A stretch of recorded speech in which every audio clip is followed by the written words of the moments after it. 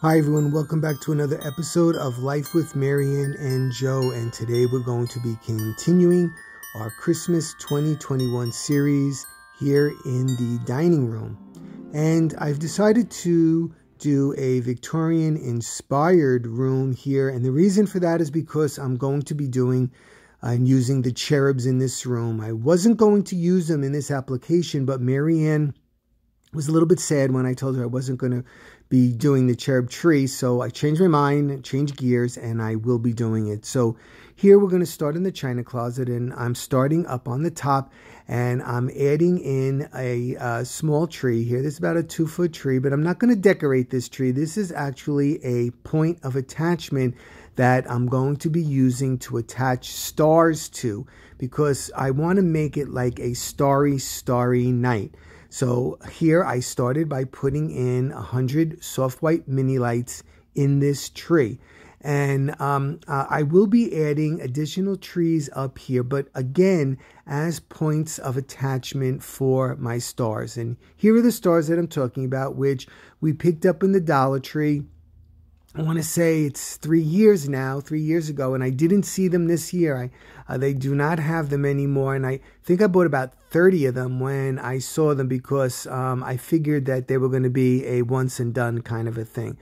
So anyway, you can see that I'm, starting to put them into the tree. Now I've added in 2 additional trees there, you see, on each side of that center one, as well as lining the perimeter of the china hutch with garland as well as lights. So now up there I have a total of about 300 lights so far, lighting up that garland on the perimeter. Now I removed the doors, and I did that in the fall because I wanted what's in the interior to be seen.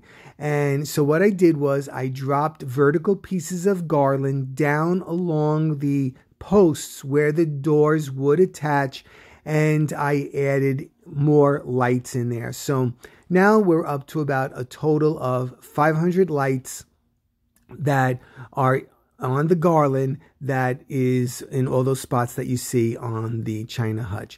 So now I'm adding in more stars, and I went a little bit overboard right here. I did delete some of them, which you'll see later on. But that's what happens a lot of times. Like, I'm just creating.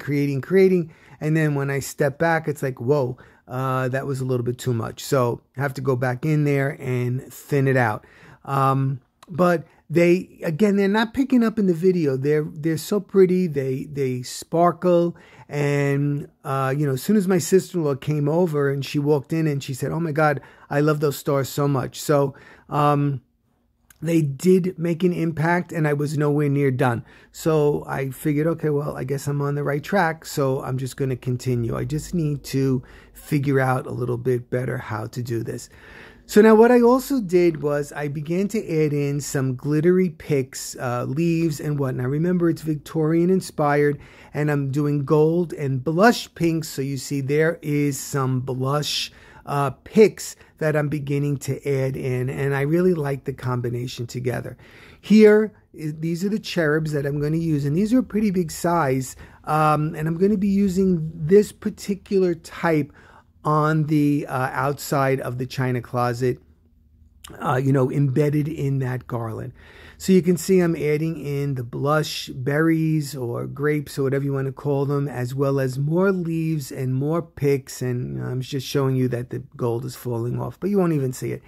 And, just enhancing what I have. I wherever the cherub is, I kind of built around it and made it like a mini event with leaves and berries and picks and so on around that cherub. So it brings a little bit of attention to each one of them. And I tried to keep that as symmetrical as possible. I then added in dollar store chargers. And here are these great pair of cherub faces, and I have them on a, what do you call that, an easel?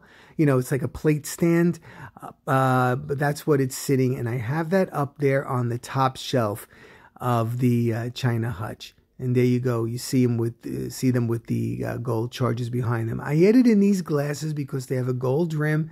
These candle holders with the blush candles, as well as this picture and some more greenery and some glittery poinsettia around them.